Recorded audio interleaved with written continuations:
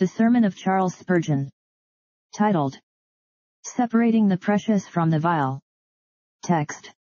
That ye may know how that the Lord hath put a difference between the Egyptians and Israel. Exodus 11:7. The difference between the Egyptians and Israel was exceedingly manifest. At first sight it seemed to be very greatly to the advantage of Egypt. They had the whip in their hand, and poor Israel smarted under the lash. Egypt possessed the toil of the Israelites. The sons of Jacob made bricks, and the subjects of Pharaoh inhabited the houses which the sons of Jacob builded. How soon, however, were the tables turned! God wrought plagues in Egypt. But Goshen was spared. He sent a thick darkness over all the land, even darkness that might be felt, but in all the land of Goshen there was light. He sent all manner of flies and lice in all their borders, but throughout the habitations of Israel not a fly was to be seen, neither were they molested by the living things which crept upward from the quickened dust of the earth. The Lord sent hail and a murrain upon all the cattle of the Egyptians, but the cattle of the children of Israel were spared, and on their fields fell no desolating shower from heaven. At last the destroying angel unsheathed his glittering sword to smite his last decisive blow. In every house throughout the land of Egypt there was weeping and wailing. He smote the firstborn of Egypt, the chief of all their strength, but as for his people, he led them forth like sheep, he led them through the wilderness like a flock, by the hand of Moses and Aaron. They came to the Red Sea, and he divided a path for them. They went through the sea on foot, there did they rejoice in him. The flood stood upright as a heap land, the depths were congealed in the heart of the sea. They passed through the depths as through a wilderness, which the Egyptians essaying to do were drowned. The Lord, in all these things, put a glorious difference between Egypt and Israel. The fiery cloudy pillar which gave light to Israel was darkness to the eyes of Egypt. Whenever God blessed Israel, he cursed Egypt. The same moment that he sent the benediction to the one, he sent the malediction to the other. He looked on Israel and the tribes rejoiced, but when he looked on the Egyptians, their host were troubled. Now, in your ears this day, Egypt and Israel are declared to be types of two people who dwell upon the face of the earth, the men that fear the Lord and the men that fear him not. The Egyptians are the pictures of those who are dead in trespasses and sins, enemies to God by wicked works, and aliens from the commonwealth of Israel. The Israelites, God's ancient people, are set before us as the representatives of those who have through grace believed in Christ, who fear God and who seek to keep his commandments. The task of this morning will be to show you, first, the difference, secondly, when that difference is seen, and thirdly, the reason why it should be seen, upon which last point I shall stir up your minds, urging you to make the difference more and more conspicuous in your daily life. First, then, the difference.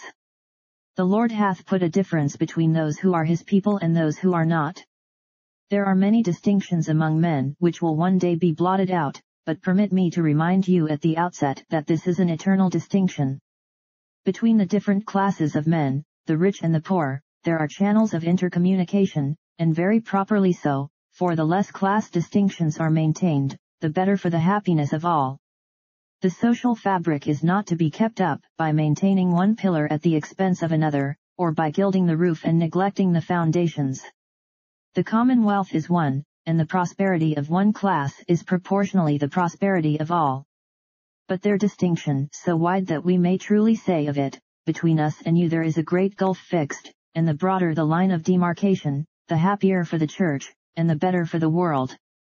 There is a distinction of infinite width between the sinner dead in sin, and the child of God quickened by the Spirit, who has been adopted into the family of the Most High. Concerning this distinction, suffer me to make the following remarks.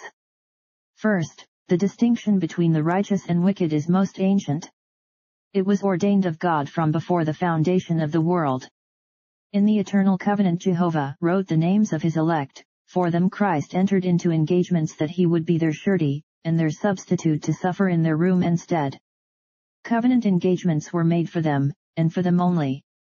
Their names were from of old inscribed in the book of God, and engraven upon the precious stones of their great high priest's breastplate. They were then in the covenant set apart. The Lord hath set apart him that is godly for himself.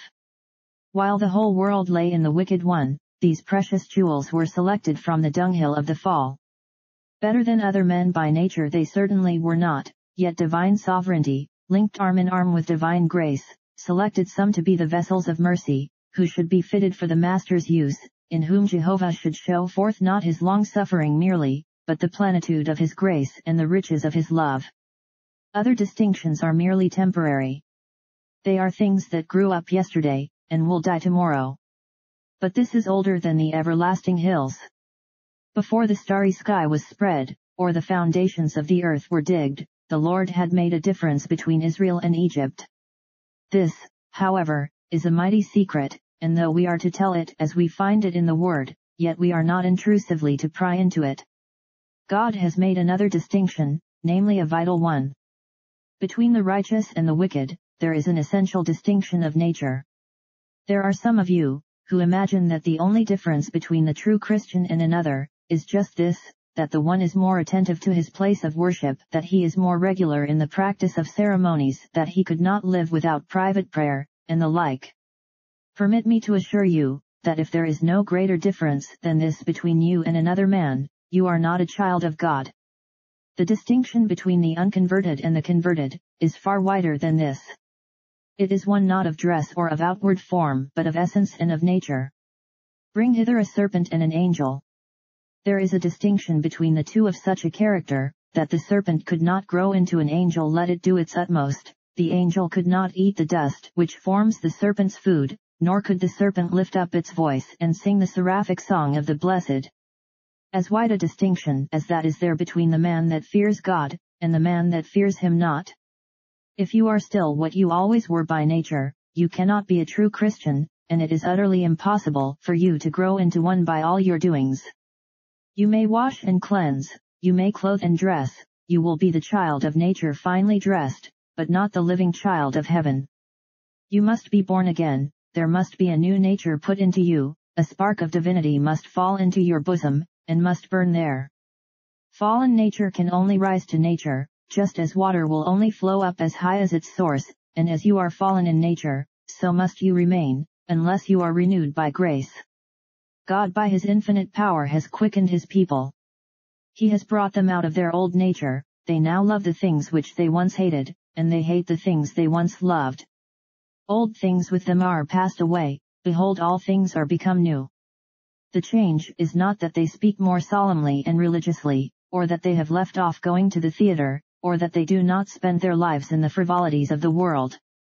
That is not the change, it is a consequence of it, but the change is deeper and more vital than this, it is a change of the man's very essence. He is no more the man that he once was. He is renewed in the spirit of his mind, born over again, regenerated, recreated. He is a stranger and a foreigner here below, he no more belongs to this world, but to the world to come. The Lord, then, in this respect, hath put a difference between Israel and Egypt. We would remark, further, that this difference of nature is followed by a difference in God's judicial treatment of the two men. With both, his dealings are just and right. God forbid that he should be unjust to any man. The Lord is never severe beyond what justice demands, nor gracious beyond what justice allows. Here comes the unrenewed, the ungodly man, he brings up his good works, his prayers, his tares, the Lord will judge him according to his works, and woe worth the day to him, it will be a day of sorrow indeed, for he will soon discover his best perfections are as filthy rags, and that all his good works only seemed to be good because he was in the dark, and could not see the spots that defiled them. Another man approaches, it is the renewed man. God deals with him justly, it is true, but not according to the scale of the law, he looks at that man as accepted in Christ Jesus, justified through Christ's righteousness and washed in his blood, and now he deals with that man, not as a judge with a criminal, nor as a king with a subject, but as a father with a child.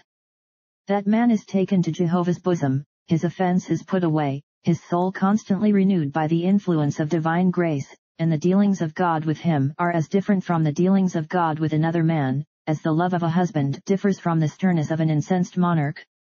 On the one hand, it is simple justice, on the other hand, fervent love, on the one hand, the inflexible severity of a judge, and on the other hand, the unbounded affection of a parent's heart. The Lord, then, in this also hath put a difference between Israel and Egypt. This distinction is carried out in providence. It is true, that to the naked eye one event happens to both, the righteous suffer as well as the wicked, and they go to the grave which is appointed for all living, but if we could look more closely into God's providence, we should see lines of light dividing the path of the godly from the lot of the transgressor. To the righteous man every providence is a blessing. A blessing is wrapped up in all our curses and in all our crosses. Our cups are sometimes bitter, but they are always healthful. Our woe is our weal. We are never losers by our losses, but we grow rich towards God when we become poor towards men. To the sinner, however, all things work together for evil. Is he prosperous? He is as the beast that is fattened for the slaughter. Is he healthy? He is as the blooming flower that is ripening for the mower's scythe. Does he suffer? His sufferings are the first drops of the eternal hailstorm of divine vengeance. Everything to the sinner, if he could but open his eye, hath a black aspect. The clouds are to him big with thunders, and the whole world is alive with terror. If earth could have its way it would shake off from its bosom the monsters that forget God. But to the righteous all things work together for good. Come foul, or come fair, all shall end well, every wave speeds him to his desired haven, and even the rough blast swells his sails, and drives him the more swiftly towards the port of peace. The Lord hath put a difference between Israel and Egypt in this world. That difference, however, will come out more distinctly on the judgment day. Then, when he shall sit upon the throne of his glory, he shall divide them, the one from the other, as a shepherd divides the sheep from the goats. He shall cry unto his angels, and say, Gather out of my kingdom all things that offend and them that do iniquity. Then, with the sharp sickle in his hand, will the angel fly through the midst of heaven and reap the tares, and gather them together in bundles to burn. But, stepping from his throne, not delegating the delightful task to an angel, the king himself, the crowned reaper, shall take his own golden sickle, and shall gather the wheat into his barn. Oh! Then, when hell shall open wide its mouth, and swallow up the impenitent, when they shall go down alive into the pit, as Korah, Dathan, and Abiram did of old, then, when they shall see the righteous streaming up to heaven, like a stream of light, in their bright and glistering garments, shout triumphant hymns and choral symphonies, then shall it be seen that the Lord hath put a difference.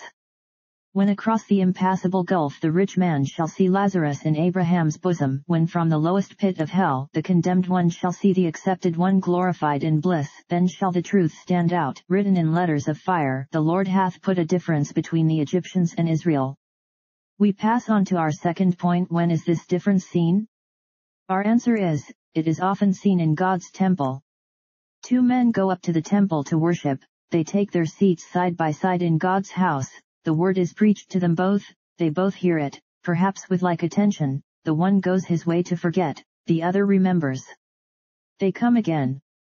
The one listens, and the minister is to him as one that playeth a goodly tune upon an instrument.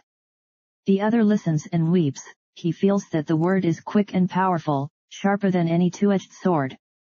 It comes home to his conscience, it pierces him, cuts him to the quick. Every word seems to be as an arrow shot from the bow of God and finding a target in his conscience.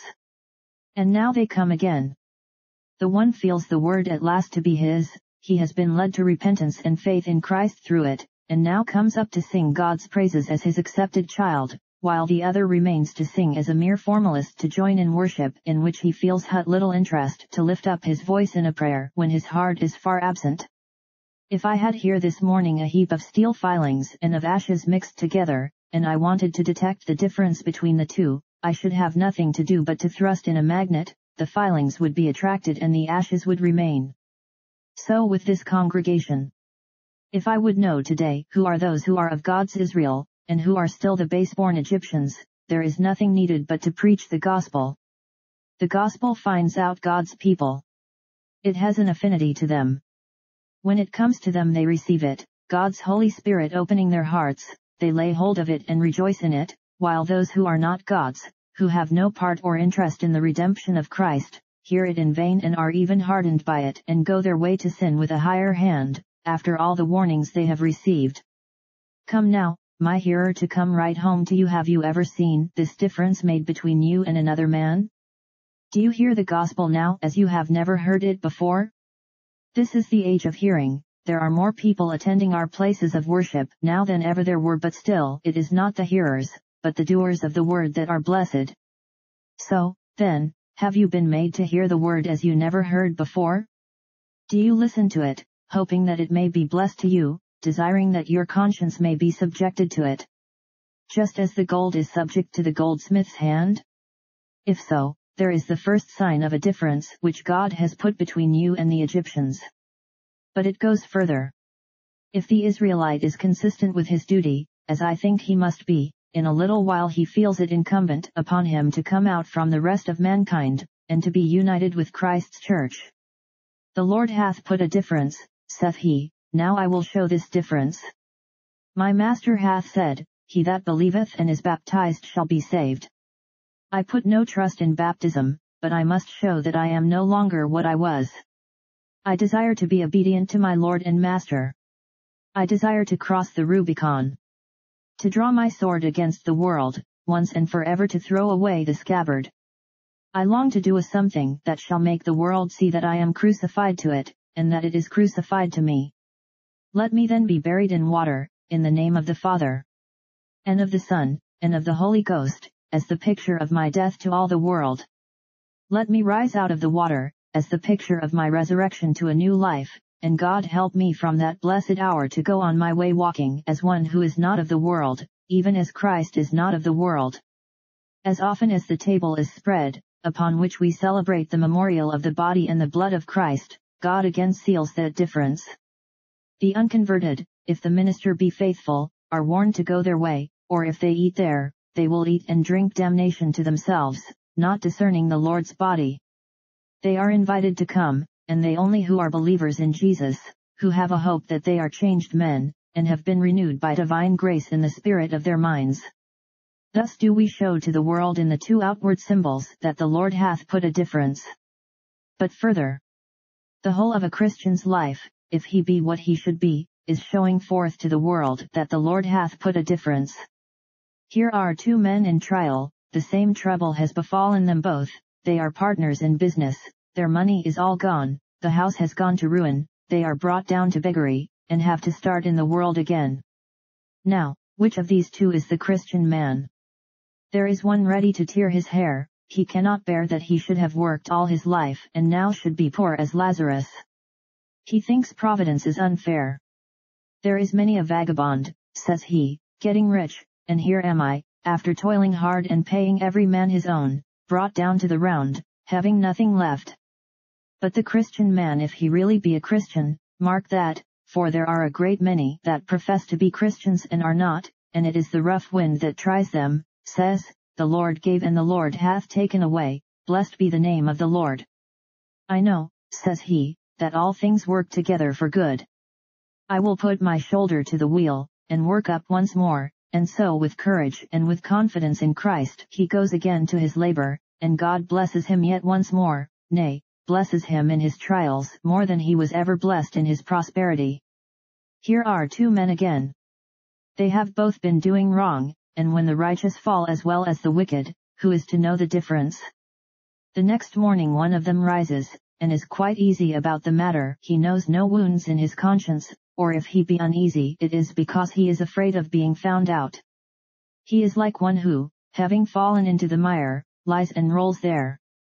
But here comes the Christian. He feels he has done wrong.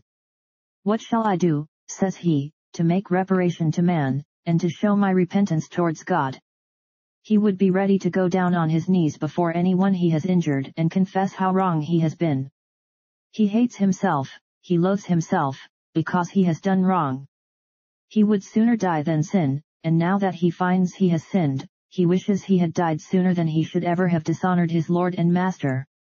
If you see a sheep fall into the mire, it is quick enough up again, but if the swine falls there, it wallows in it again and again, and nothing but the whip or the stick can make it rise.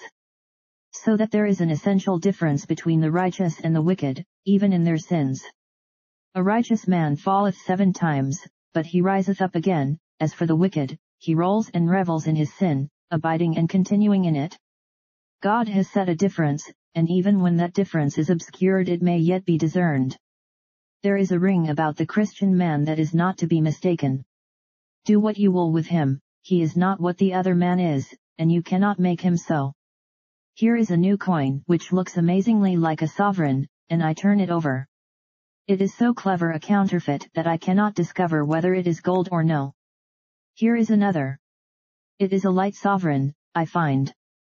I look at them both, and at first sight I am inclined to think that my new minted sovereign is the best of the two, for, say I, the other is evidently much worn and light. But there is a ring about the Christian that proves him to be gold, after all, even when he is worn and short in weight. You may deface him so that the king's image is not apparent upon him, but he is gold for all that. He only needs to be tried, and in the hour of trial that golden sound of grace will detect him, and he will prove still to be one in whom God hath made a difference. This distinction also comes out in a godly man when he is under the pressure of some strong temptation. There are two tradesmen. Both seem to trade in the same way, but at last a rare chance occurs to them. If they have no conscience they can make a fortune. Now will be the test. One man looks out for the opportunity, and unscrupulously grasps it. That man is no Christian. Put that down as certain. There is another man. He feels a longing for the gain, for he is human, but his heart hates the sin, for it is renewed by divine grace. No, he says, better shut up shop than earn my living by dishonesty. Better for me to be ruined in this life than that I should be ruined in the world to come. The maxim of the establishment on the other side of the road is, we must live. The maxim of this shop will be, we must die. You who are customers soon know in which place you will be dealt with most honestly, and there you discover in some degree that the Lord hath put a difference between Egypt and Israel. But not to keep you long on this point. That difference shines forth very vividly in the dying hour. Oh! How distinct is that difference sometimes! The last time the cholera visited London with severity, though I had many engagements in the country, I gave them up to remain in London. It is the duty of the minister always to be on the spot in times of visitation and disease. I never saw more conspicuously in my life the difference between the man that feareth God and the man that feareth him not, than I did then. Called up one Monday morning at about 3:30, to go and see a man who was dying, I went to him and entered the place where he was lying. He had been down to Brighton on the Sunday morning on an excursion, and came back ill, and there he lay on the borders of the tomb. I stood by his side, and spoke to him. The only consciousness he had was a foreboding of terror, mingled with the stupor of alarm. Soon even that was gone, and I had to stand sighing there with a poor old woman who had watched over him, hopeless altogether about his soul. I went home. I was called away to see a young woman. She was also in the last extremity, but it was a fair sight. She was singing, though she knew she was dying, talking to those round about her, telling her brothers and sisters to follow her to heaven, bidding good-bye to her father, smiling as if it were a marriage day. She was happy and blessed. I then saw very clearly, that if there is not a difference in the joy of life, there is a difference when we come to the dying hour. But the first case I mentioned is not the worst I have ever seen. Many have else seen dying, whose histories it would not do to tell. I have seen them when their eyeballs have been glaring from their sockets, when they have known Christ and have heard the gospel, but yet have rejected it. They have been dying in agonies so extreme, that one could only fly from the room, feeling that it was a dreadful thing to fall into the hands of an angry God and to enter into that all-devouring fire. On the dying bed it will be manifest that the Lord hath put a difference between Israel and Egypt. I have hurried over these first 2 points because I want to dwell very strongly and very solemnly upon my last. We spoke about the difference being seen between the righteous and the wicked. My last point is, why should that difference be seen? I have here a practical aim and drift, and I hope that if the rest of the sermon shall fall dead upon you, this, at least, may quicken your conscience. This is an age which has many hopeful signs in it, but yet, if we judge according to the rule of Scripture, there are some very black marks upon this century. I sometimes fear that the only age to which we can be truly likened is the time before the flood, when the sons of God intermarried with the daughters of men, and when there ceased to be a distinction between the church and the world. It is but the part of candor to acknowledge that there is such a mixture nowadays, such a compromise, such a giving and a taking on both sides of religious questions, that we are like a leavened mass, mingled and united together. All this is wrong, for God has always intended there should be a distinction between the righteous and the wicked, as clear and as palpable as the distinction between the day and the night. My first argument is this. Whenever the church has been thoroughly distinct from the world, she has always prospered. During the first 3 centuries the world hated the church. The prison, the stake, the heels of the wild horse, these were thought too good for the followers of Christ. When a man became a Christian, he gave up father and mother, house and lands, nay, his own life also. When they met together they must meet in the catacombs, burning candles at high noon, because there was darkness in the depths of the earth.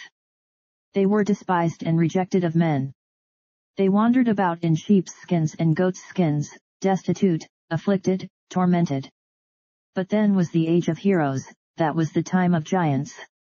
Never did the church so much prosper and so truly thrive as when she was baptized in blood. The ship of the church never sails so gloriously along as when the bloody spray of her martyrs falls upon her deck. We must suffer, and we must die, if we are ever to conquer this world for Christ. Was there ever such a surprising miracle as the spread of the gospel during the first 2 or 3 centuries? Within 50 years after Christ had ascended to heaven, the gospel was preached in every known part of the world, and there were converts to Christ in the most inhospitable regions. Further than the ships of Tarshish had the gospel flown, the pillars of Hercules had not bounded the industry of the apostles. To wild and uncivilized tribes, to Picts and Scots, and to fierce Britons, was the gospel proclaimed. Churches were founded, some of which have lasted in their purity to this day.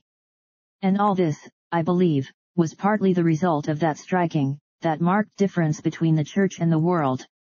Certainly, during the period after Constantine professed to be a Christian, changing with the times, because he saw it would strengthen his empire from the time when the church began to be linked with the state, the Lord left her, and gave her up to barrenness, and Ichabod was written on her walls.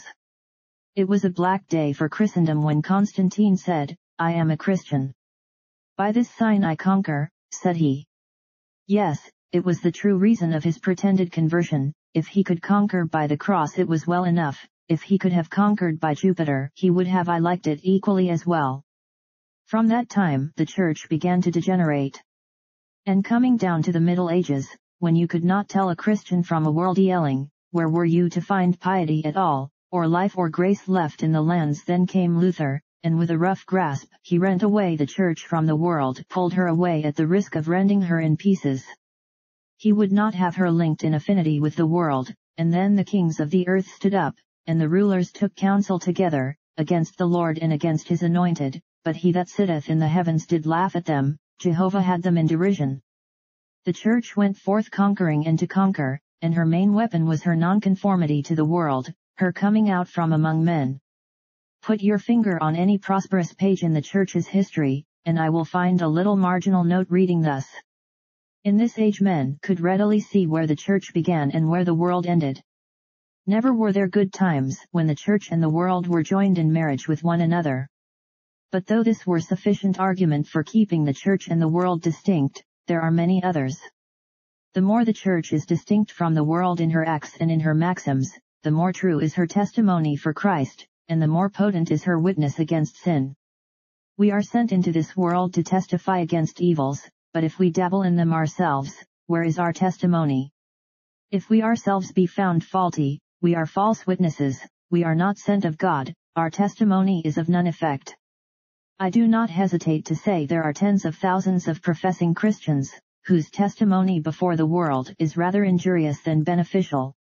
The world looks at them, and says, "Well, I see. You can be a Christian, and yet remain a rogue." "Ah," says another, "you can be a Christian, I perceive, but then you will have to be doleful and miserable." "Ah," cries another, "these Christians like to drink sin in secret behind the door." Their Christianity lies in not liking to sin openly, but they can devour a widow's house when nobody is looking on. They can be drunkards, only it must be in a very small party. They would not like to be discovered tipsy where there were 100 eyes to look at them. Now, what is all that? It is just this, that the world has found out that the church visible is not the unmixed church of Christ, since it is not true to its principles. Anal does not stand up for the uprightness and integrity which are the marks of the genuine church of God. Many Christians forget that they are bearing a testimony. They do not think that anybody notices them. But they do. There are no people so much watched as Christians. The world reads us up, from the first letter of our lives to the end, and if they can find a flaw, and, God forgive us, they may find very many, they are sure to magnify the flaw as much as ever they can. Let us therefore be very watchful, that we live close to Christ, that we walk in his commandments always, that the world may see that the Lord hath put a difference. But now I have a very sad thing to say. I wish that I could withhold it, but I cannot. Unless, brothers and sisters, you make it your daily business to see that there is a difference between you and the world, you will do more hurt than you can possibly do good. The Church of Christ is at this day accountable for many fearful sins. Let me mention one which is but the type of others. By what means think you were the fetters revet on the wrist of our friend who sits there, a man like ourselves, though of a black skin? It is the Church of Christ that keeps his brethren under bondage. If it were not for that church, the system of slavery would go back to the hell from which it sprung. If there were no slave floggers but men who are fit for so degrading an office, if there were not found Christian ministers, who can apologize for slavery from the pulpit, and church members who sell the children of nobler beings than themselves, if it were not for this, Africa would be free. Albert Barnes spoke right truly when he said slavery could not exist for an hour if it were not for the countenance of the Christian church. But what does the slaveholder say when you tell him that to hold our fellow creatures in bondage is a sin, and a damnable one, inconsistent with grace? He replies, I do not believe your slanders. Look at the bishop of so-and-so, or the minister of such and such a place. Is not he a good man, and does not he whine out, cursed be Canaan? Does not he quote Philemon and Onesimus? Does he not go and talk Bible, and tell his slaves that they ought to feel very grateful for being his slaves, for God Almighty made them on purpose that they might enjoy the rare privilege of being cowhided by a Christian master? Don't tell me, he says, if the thing were wrong, it would not have the church on its side. And so Christ's free church, bought with his blood, must bear the shame of cursing Africa, and keeping her sons in bondage. From this evil, good Lord deliver us. If Manchester merchants and Liverpool traders have a share in this guilt, at least let the church be free of this hell-filling crime. Men have tried hard to make the Bible support this sum of all villainies, but slavery, the thing which defiles the great republic, such slavery is quite unknown to the Word of God, and by the laws of the Jew, it was impossible that it ever could exist. I have known men quote texts as excuses for being damned, and I do not wonder that men can find scripture to justify them in buying and selling the souls of men. And what think you is it, to come home to our own land, that props up the system of trample that is carried on among us?